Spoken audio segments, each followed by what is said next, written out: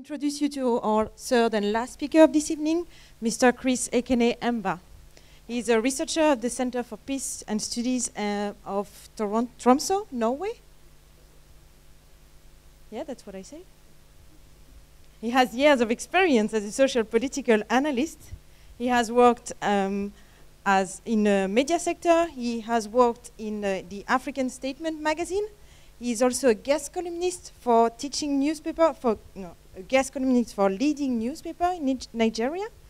His focus is social political development, investigative research in Norway. He's also a volunteer journalist for Utopia, which is a leading newspaper in Tromsø.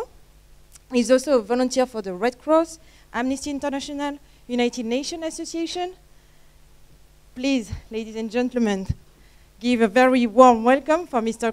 Ekene Mbah.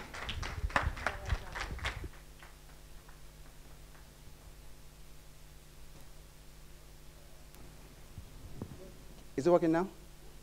Okay. I guess what I will say here has been so much overflogged by various speakers from Tuesday when I came here till present, and of course everybody shared different opinions on the same issue. But first of all, let me start with the diagram there. That is the Peace Studies Center, in front of Peace Studies Center, University of Tromsø. It symbolizes, that's Mahatma Gandhi from India. And of course, if you know the history of Mahatma Gandhi, he is known for non-violent approach to peace, not the violent approach. So largely many of us in University of Tromsø from peace and conflict transformation have that orientation of non-violent approach to peace. And it seems that most speakers so far has focused so much on security approach to peace. Security approach to peace implies the use of force, whether by the government, whether by UN missions, African missions to achieve peace. And we have realized so far that insofar as force is used to fight force, it has never worked. And Johan Gansong is a very prominent peace scholar from Norway, once said that violence begets violence. So the approach of the use of force by government and security forces has never really helped to institutionalize peace, a sustainable kind of peace, particularly in conflict regions of Africa. Well, my focus, the title of my presentation, as is on the screen there, is Politics and the Illusion of Peace, the Dynamics and Challenges of Security in Africa in 21st Century, a classical case of Nigeria. I used Nigeria, first of all, I'm a Nigerian. I've done so much research on Nigeria, and I know a lot about the conflict in Nigeria, if not everything. I've lived with the people as a researcher. Of course, if you study people, you know how they behave. You need to integrate into the society for you to be able to get the real facts of every conflict. As most of the conflicts you have in Nigeria has been interpreted so far as religious conflicts, political conflicts, ethnic clash, everything. That is quite true. But we must always realize that for every conflict, there must always be a header. There must always be a reason why that conflict has to go on. In the Niger Delta, it was a question of marginalization of the people, of the Niger Delta people. Now, the question of Boko Haram. People have said they want to Islamize Nigeria. But from what I will read here, we say that that is not really the case. I will focus more on the failure of leadership as the result of the conflict. Now, of course, we know Africa's dilemma is too multidimensional, multifarious, and requires so many explanations from various angles. Nigeria particularly is a giant of Africa, but is a giant filled with comprador elites, a giant of weak economic and political structures, of a poverty-induced development and fiscal policies, a giant military characterized with brutality and abuse of rights of Nigerians. It's also a giant filled with helpless youths, with unfulfilled dreams, even when they have the capacity. Nigeria has indeed, to an extent, failed. The final phase of that impending doom, which we don't pray for, might just be what the country is witnessing at present. That is the rise of insurgency, the rise of Boko Haram. Boko Haram, we know, has been in existence for a very long time. But at present, it seems their actions have become too threatening to the survival of the Nigerian state. That Nigeria, particularly from the closing years of 20th century, has been under siege by various militant groups under different disguises is no longer news at all. That Nigeria has been held hostage by a cabal-like group juggled between the military and the civilians from the late 70s to date is an established fact. We all know that. However, what can be regarded as news is which among the groups, the militants or the cabal-like leaders in government constitutes the greatest threat at every point in time in Nigeria's socio-political development. Going by Nigerian antecedent from the middle of 1980s, both groups has competed for space in Nigeria's dilemma history. Why the country has rotated men that has only plundered the economy more than built it, dominance among the dissidents or militant groups has rotated. Of course, you know, in the late 80s, we have the Mightiest uprising down up north. In the late 90s, we have the Odua People's Congress in the southwest. And then, of course, in the new millennium, from 2000 or so, we have the Niger Delta Volunteer Force and movement for the emancipation of Niger Delta people threatening from the Niger Delta. And of course, lately we've had the Boko Haram people now threatening.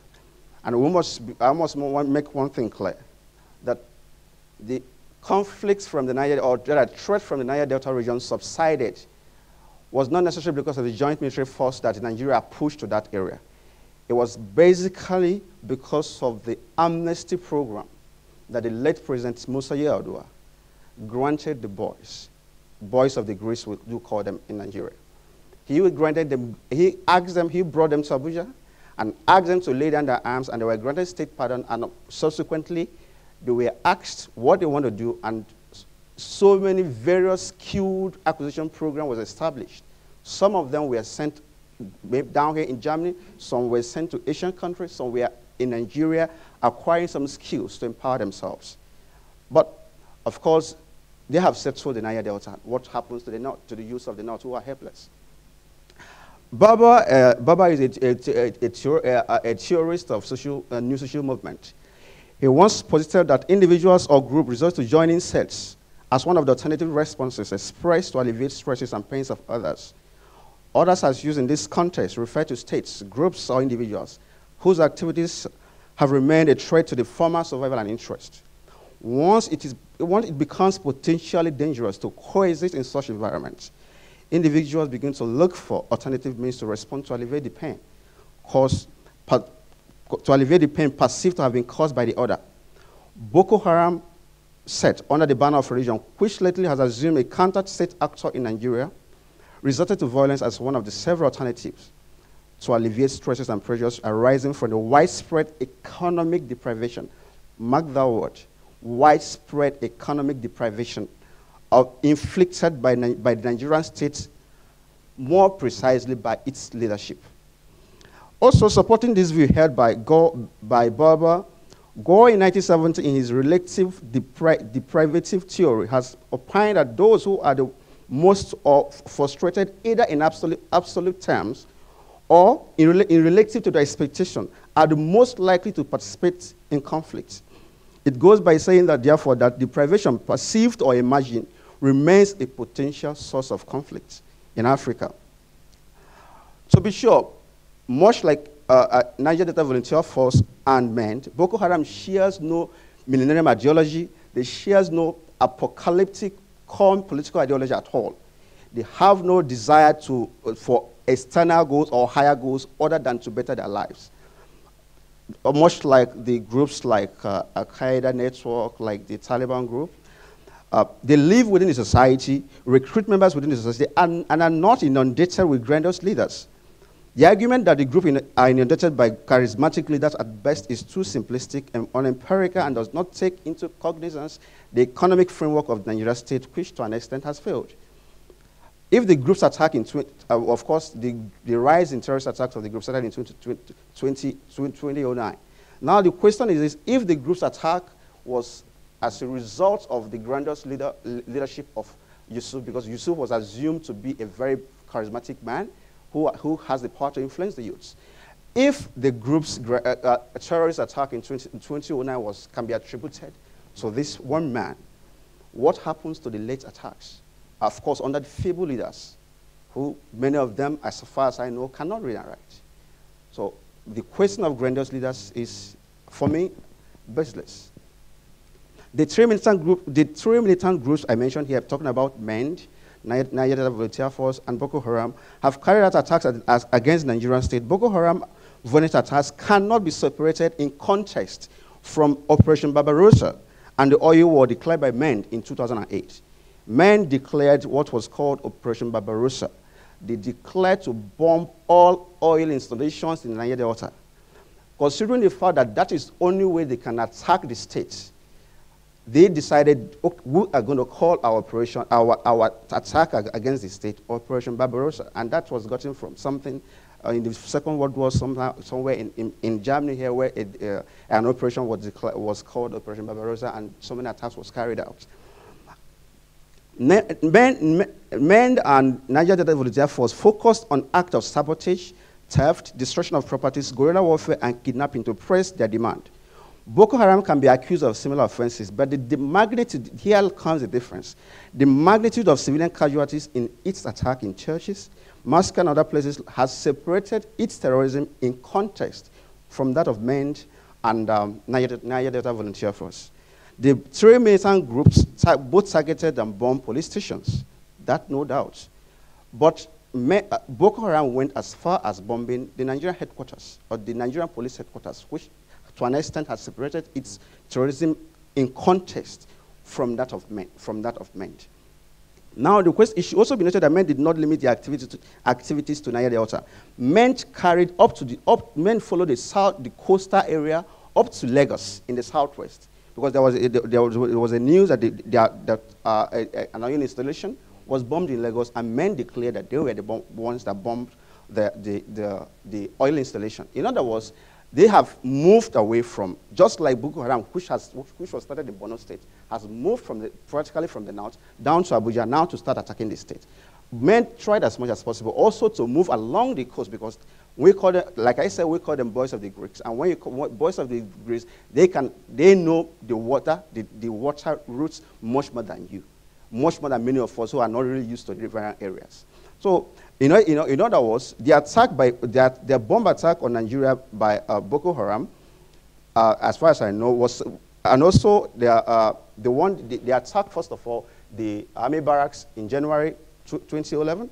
They attacked the UN building they bombed the police headquarters on 16 June 2011. They bombed the UN building on August 26, 2011. They bombed lately, on 16th November, they bombed the police divisional headquarters in Yobe State, northern part of Nigeria. And also they bombed so many other parts, so many other police stations. That to an extent, apart from that, they are target, like I said, they are target of churches and mosques makes their acts to an extent different from that of MEND in terms of magnitude of casualties. These bomb attacks, like I said here, are both symbolic and strategic.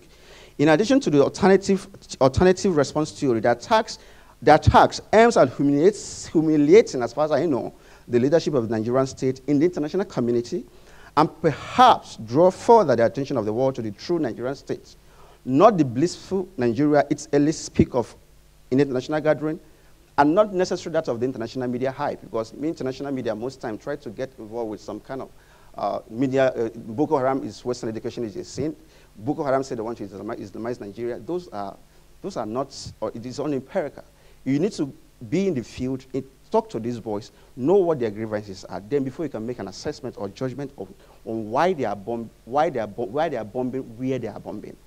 Boko Haram does not imply, Boko Haram, like most media, Western media will say, is a sin, cannot be supported by any evidence. Boko Haram uses the gun made by the Western world. Many of these Boko Haram uses cars, even though they are brought by politicians, made by Western world. Some of them can, to an extent, read and write. So what is the basic of saying Western education is a sin? If you want to do away with everything Western, do away with everything Western. Fight the Nigerian state with bow and arrow, which was the pre-African way of fighting. Then we know that you are really talking about Western education is a sin. But for the fact they use cars, for the fact they use guns made in this Western world, for the fact they use, they use phone to an extent made by the Western world. It does not. It's baseless to say that the essence, but because of it has been interpreted, Boko Haram is Western education is forbidden, and the media, international media, are capitalized on that. That does not support the whole essence or existence of Boko Haram and its terrorist attack on Nigeria. Now, I'm going to go down to an extent in African context. Nigeria, or to an extent, the larger African security cannot be considered in isolation, but as part of the overall framework of leadership.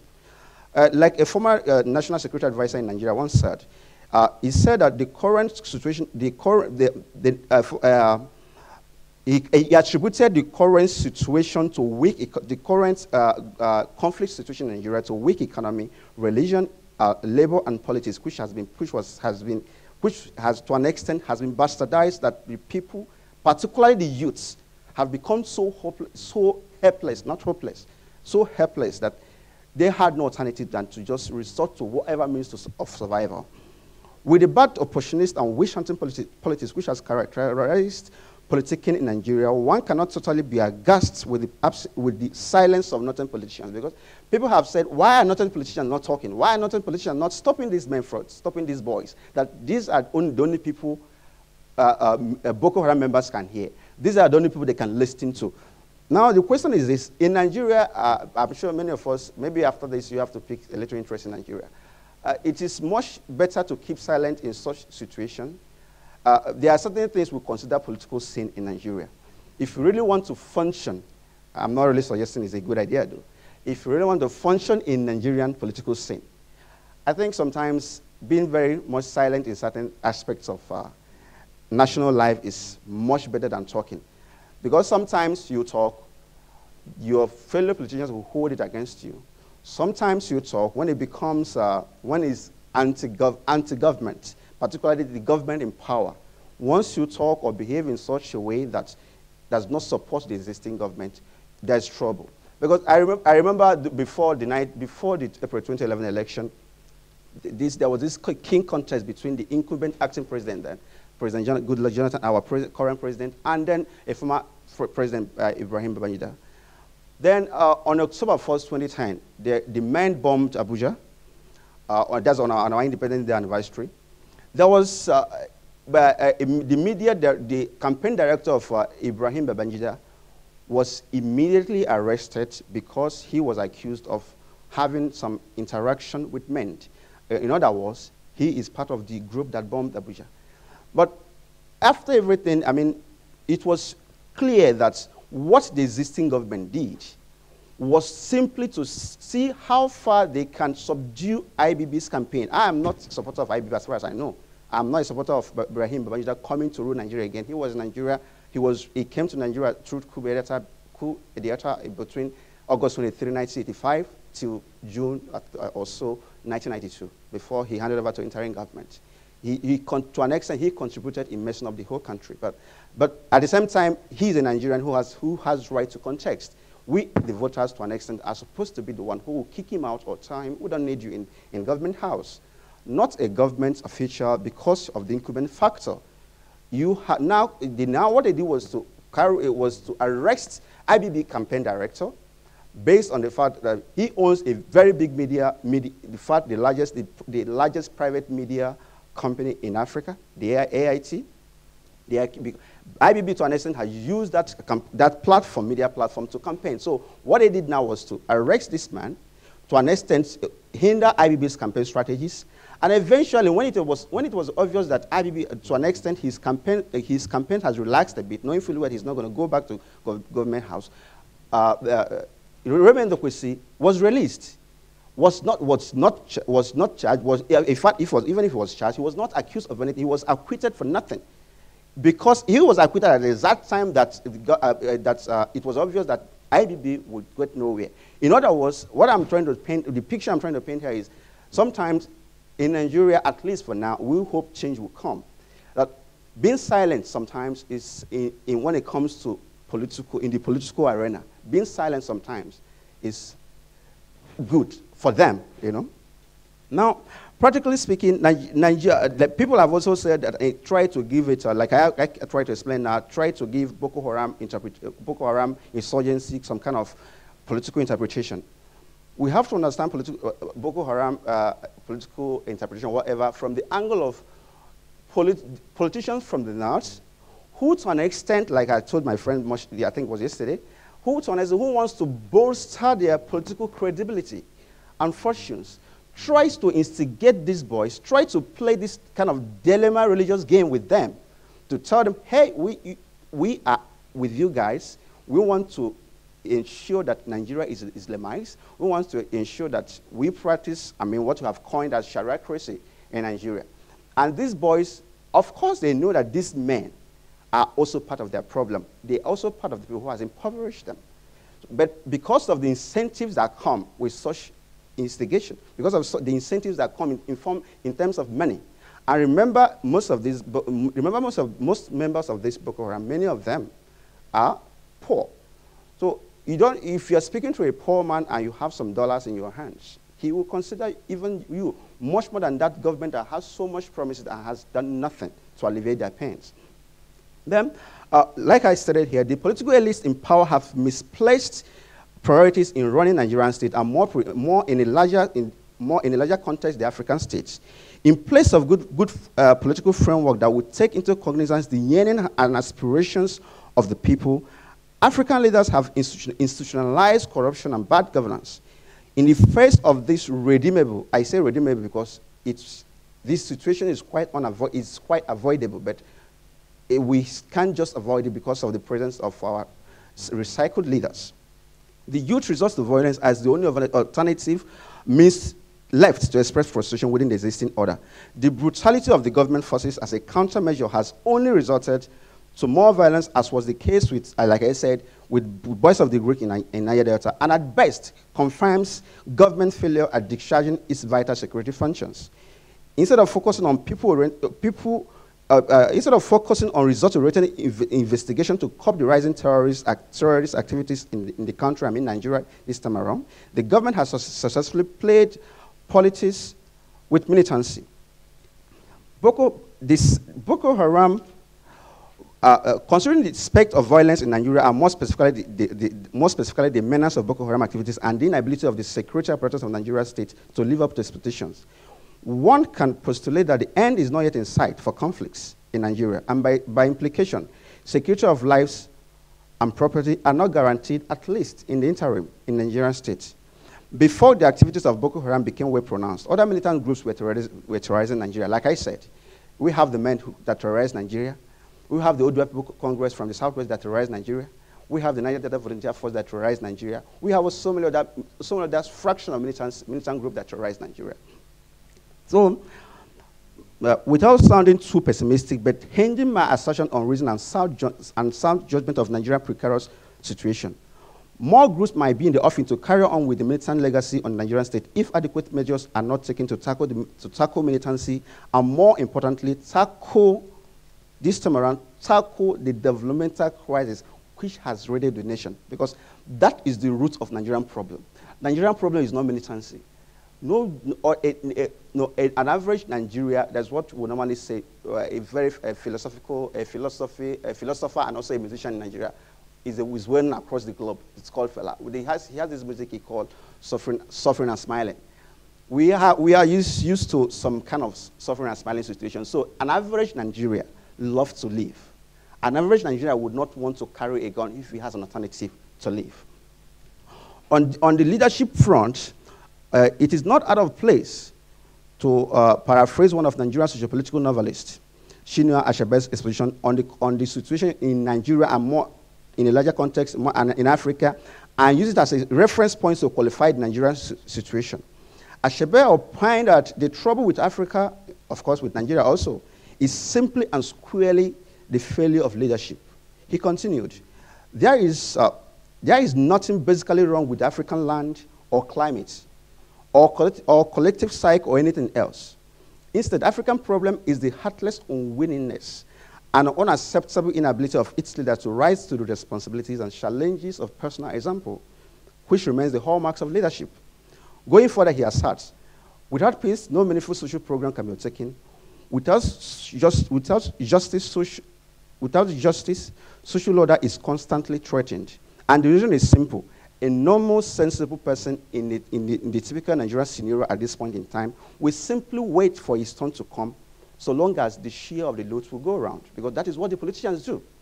They will keep waiting by the side, keep trying to see how they will put the present government down, not necessarily because they want to go and act, not necessarily because they want to go and get themselves involved in some proactive reform that will change the life of the youth and make them accept better alternatives to guns and bombs. I said it also, military brutality and militant brutality are two sides of a coin. State brutality cannot stop, but rather led to proliferation of militancy, and the larger population of the Nigerian state will be both the victims and the casualties. The same applies to virtual all African states. I know what is happening in Somalia. I know the piracy. I've traveled to an extent many African countries, but I have not been to Somalia. But I know that I've read some books that some of the youths are saying, look, if you have an alternative means to livelihood, we won't want to risk our life in the sea, even if we know how to swim. They have said that openly, but because of so many clash of interests both in the government and of course the rebels, the problem persisted. On the political front, in this case Nigeria, and to an extent maybe African states, political opportunities might not stop trying to instigate the youth to violence because of the incentives that accompany such unhealthy relationship. But once economic deprivation of the youth are taken care of, the youths can no longer rely, the politicians can no longer rely on the youths who are already empowered for better lives without the guns and the bombs. As the saying goes, I'm trying to get focus on the peaceful approach to peace and harmonious diversity. Because people have talked about so much on security approach to peace. The use of force against force in any place has not brought about peace in any country, whether here in Europe or elsewhere. Now, with focus on peaceful approach to peace, as the saying goes, if you want peace, then give to others what they want that you also want. If you want to live in a very calm society, ensure that you conduct yourself in such a way that your next door neighbor will live in that calm society. If you want love, give your next door neighbor love. If you're in the authority to provide the means of livelihood to your next door neighbor, provide that, because if in a society where you have a very big gap between the rich and the poor, the rich definitely cannot be sleeping with the two eyes closed. That I know. This is the whole concept of Ubuntu. I mean, some of my East and Southern African friends will know the whole meaning of Ubuntu. The indigenous African peace mechanism, this is the whole concept of Ubuntu, the indigenous African peace mechanisms and the most sustainable route to peace and security by peaceful means. Having said this, not going to the route to resolve the developmental crisis that has rocked the African nations like Nigeria state myself, and instead focus on the use of state force has led to spiral of violence and counter-violence as events have shown. Thus, only an equitable Nigeria, and by extension also, only in equitable African states will we find peace and security, not in an African state of 10 millionaires and 10 million beggars. This is what an assertion of a very well-known Kenyan politician. Okay, my Kenyan friend is not here again. Joshua Moeki or something. He said that the time in Kenya, that Kenya was a society of 10 million beggars with 10 millionaires and 10 million beggars. You can see the difference. 10 million beggars and 10 million millionaires. Then, till when we change things like this, every Nigerian, every African, both the leaders who started the fire, and now cannot put it out, or the militants who are beclouded to see the insanity of the violent approach to their demands. And lastly, millions of Africans, of other helpless Africans, remains the casualties of state failure, as far as I know. Of course, also at the continental level, even though he was not speaking in the context of Africa, but of England and other shouts too in the 17th century, African leaders have thus become the classical expressions of the personalities satirized by John Wilmot, second Earl of Rochester, who poignantly affirms that here lies our sovereign lords and kings. This is the better description of African leaders this time around. Having said all this, remember I'm an optimistic African, but I have to accept my reality first before looking for a way ahead. John Wilmot asserts that here lies our sovereign lords and kings, whose promises none relies on. He never said a foolish thing, nor ever did a wise one. No doubt, leaders in Africa perceive themselves as sovereign lords and kings by personifying office and fail to distinguish between their personalities and office of the state they occupy. They are not truthful and virtually lack credibility, and hence are not accountable to anyone. They are morally bankrupt, inept, arrogant, inconsiderate, and incurably corrupt. They lack wisdom and most pitifully are all afraid to take steps that might demand them to show exceptional courage by remaining resolute in their convictions. At present also, African leaders who are bent on hanging on to power at all costs and for the purpose of primitive accumulation has perfected the act of political expediency. Election manipulation, my friends from Zimbabwe, you can confirm how Mugabe has tried as much as possible to manipulate whatever goes on in Zimbabwe to remain in power. We from Nigeria, we know how much we try to, election has been rigged by our leaders just because they want to remain in power. Not only that, a frequent amendment of the constitution and privatized army, even when these acts threaten the stability of the African states. However, here comes my positive-mindedness now. However, the present appalling situation in Africa cannot be and will never be our final phase. Norway, which I have been for a very long time, but not really a long time, less than a year now, from the beginning of the 19th century was a very poor nation. Norway was a poor nation. But it took Norway strong institutions and very pragmatic leaders to rise to where they are today. Today, Norway remains the country with the highest, I'm sure, with the highest human development index. Proactive leaders and strong institutions are exactly what Africa needs now for sustainability and peace. The present crop of leaders are dragging the continent further into a pit of conflict, poverty and insecurity, leaving African economy at the mercy of the West. Here, listen again. Leaving African economy at the mercy of the West, America, and the Bretton Woods, talking about the IMF and the World Bank. The rate of underdevelopment and insecurity in Africa in this 21st century, more precisely in Nigeria, of course, in so many other African states, is not totally different from what was obtainable when we were still suffocated or held under the claws of military dictators. Many states in Africa are still preoccupied with one form of conflict or the other as a result of excessive power politics of our political actors at the detriment of the body politic, talking about a society that yearns for development. The result of this power intoxication by African leaders is purely retrogressive, dragging the continent further into a pit of conflict, poverty, and insecurity. African leaders need to work hard not only to improve basic social infrastructures for development and empowerment of the youths, but also to claim a place in the Committee of Nations. This cannot happen, I repeat, this cannot happen if the continent continues to be partners in AIDS.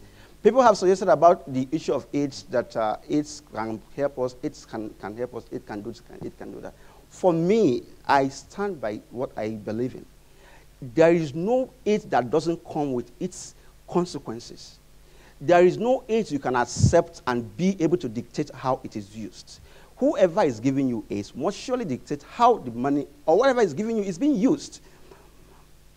This cannot happen if the continent continues to be partners in aid with the West and America rather than partners in progress. Or can such scenario of equality emerge if the center periphery structures we have in the Committee of Nations continue to exist, even much more emphasized? First steps to solution cannot be found in the West.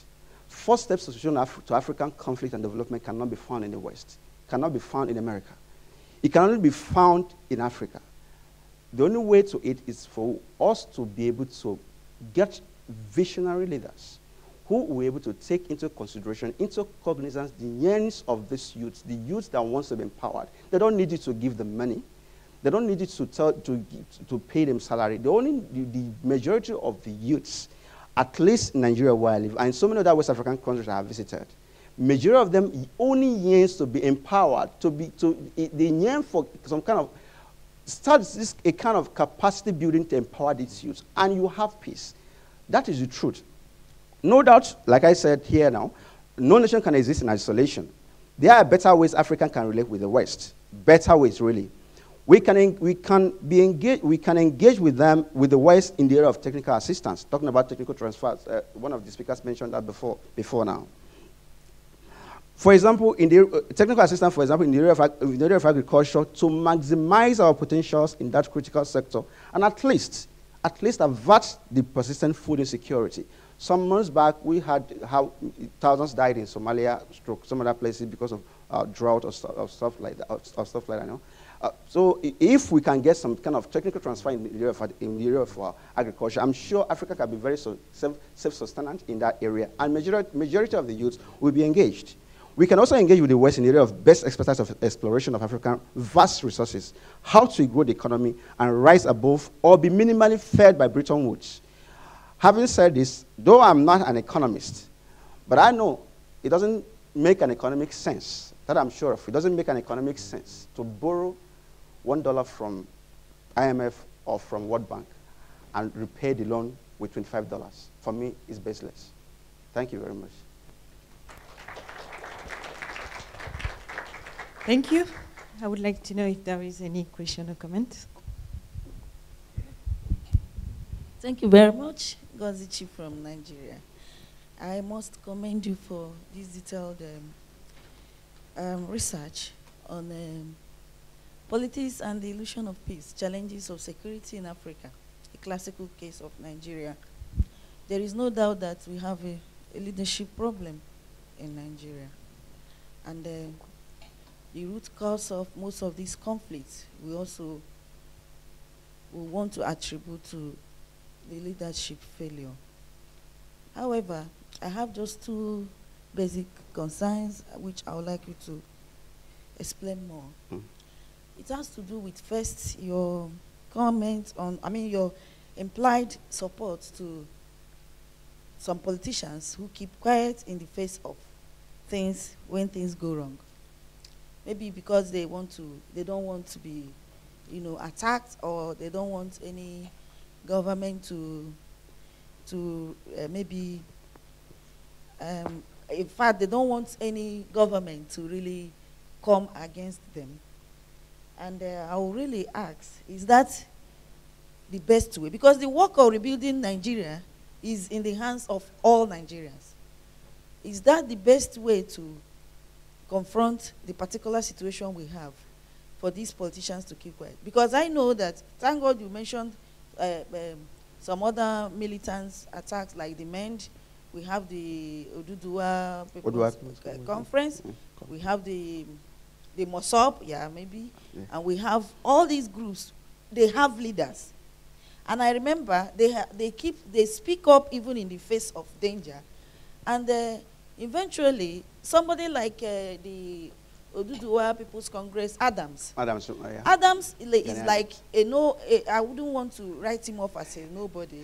But ordinarily, he's not even, I don't think he went to school. But because he stood his ground and mobilized these people, in support of the particular ideology, Adams is now being celebrated in Yoruba land. In fact, he's now meeting people at the international level. Even at our national level, federal government calls him for negotiation. So what I'm trying to say is that the best way our so-called political leaders should react? Or do you think because they are compromised in those issues, they don't want to speak up? And secondly, I don't know whether you want to respond. Okay. Yeah. Secondly, my concern now is also, you mentioned about the peaceful resolution of issues, especially security issues, and I want to I want you to explain more on the issue of Boko Haram. Now, we all know that the federal government of Nigeria has been handling this issue of Boko Haram with, you know, carelessly. How would I put it? Everybody knows that they've been trying to seek for political resolution to this matter. The federal government has been very reluctant to take action, even in the face of danger. It only took some recent attack, even when the UN building was bombed. We expected that the government should take, you know, decisive action. People were, it was burning, yet they were like trying to, I don't know, we were at a point we felt they had some hidden agenda. So we didn't really like the way they responded. It only took the 25th December attack on Christians, and these are helpless, innocent citizens that has nothing to do with bad leadership. They have been bombing churches, they have been bombing mosques. On a particular day, over 1,000 Nigerian citizens have died. And now I want you to throw more light on how you want federal government to use peaceful means to start negotiating with these people at this particular level where the life and the security of every Nigerian is in danger. So that is why I want you to explain. Or do you think there will definitely be a security approach to the solution before any other political or diplomatic means to the solution? Thank you. Thank you very much. First of all, I want to comment on the question of the silence of politicians. Ordinarily, it's too cowardice to be quiet in the face of danger, especially when you know you can speak out. But when you are guided by a certain ulterior motive in your quest for political office, you would just certainly do whatever is necessary to just get that office. That is what I mean by when I say that they keep quiet in the face of danger. Like President Jonathan said it some days back that we have members, supporters of Boko Haram at National Assembly. We have some supporters of Boko Haram in the executive. We have members, supporters of Boko Haram in the state houses of assembly and elsewhere. Why are these supporters so faceless? That is the question. If not out of cowardice, if not out of what they stand to gain, because it has become a game of waiting. I will keep waiting and keep pretending as if nothing is wrong till it gets to my turn.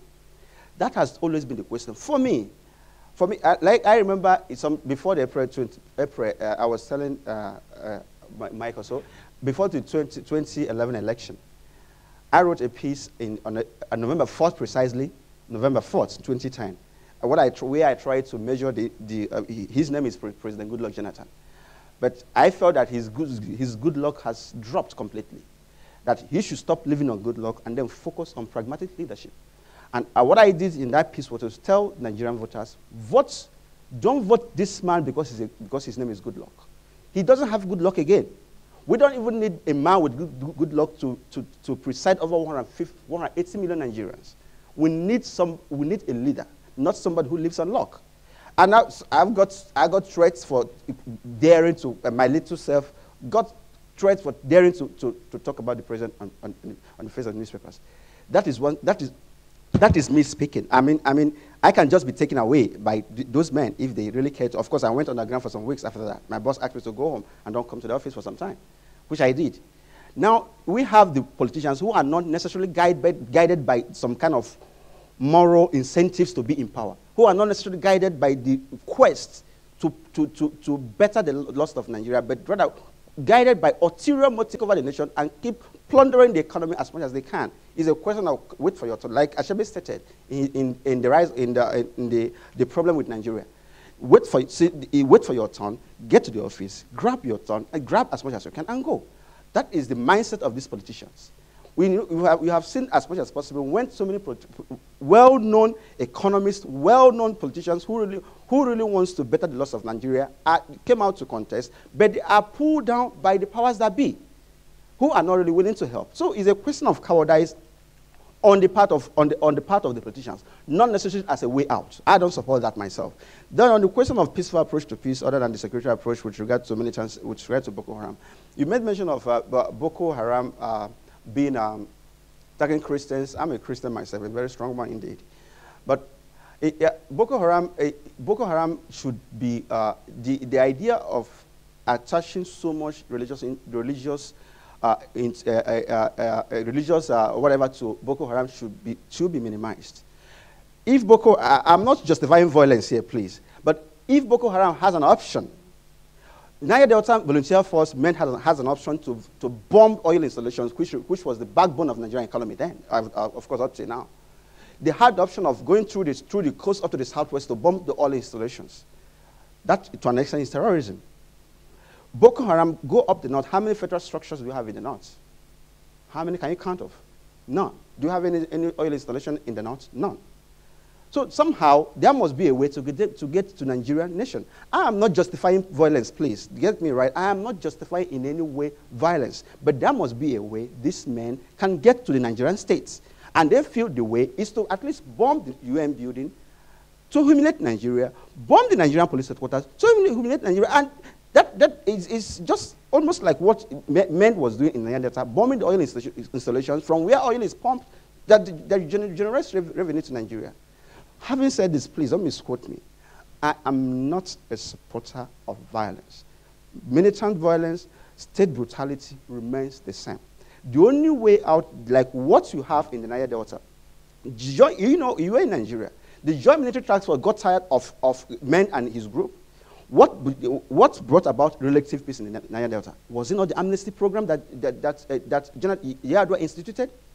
Without the amnesty program, I can bet you that problems in the Niger Delta, to an extent, will continue because they have, like you have faceless politicians funding the Boko Haram, you also have faceless politicians, I don't want to call names, funding men and Niger Delta Volunteer Force. Many of these men, how can they import arms? Do they have the resources to import arms? Somebody has to import these arms, pay them to use it, to attack the Nigerian state. The same thing applies to Boko Haram. Somebody has to import the arms, somebody has to fund them, somebody has to instigate them to work, even if it's against the spirit of harmonious coexistence. Yet somehow, somewhere, the Nigerian state has to be attacked. I am not a supporter of violence. I'm still repeating that. I am not a supporter of violence. But this violence, to an extent, has been justified. Make life better for these youths. Don't give them money. Make them. We don't even have the works for them again. Nigeria doesn't have much work to go around the youths. But it's very much possible to provide these youth with some kind of skills acquisition. Those who want to go to school, make it possible for them to go to school. Improve the educational system. Let them go to school, empower their lives. Let them acquire some skills, empower their lives. We can live well for it. It doesn't follow that the West will come and start talking about theorizing on security approach to peace when the fundamental problem has not been taken care of. No matter how much you try to theorize on peace, no matter how much you try to theorize on security approach to peace or security measures to guide lives and property of a state, if we don't take care of the fundamental problem, the conflict, the violence will persist. Somehow, it will only rotate, like it has rotated from the north to Niger Delta, from Niger Delta to southwest, from southwest back to the north. It will keep going around until you take care of the fundamental problem. Better provide basic infrastructures, grant skills acquisition to these youth, and we will live happily thereafter in peace. That I believe. So I would like to thank you for your inspiring speech. I would like to thank you all for today.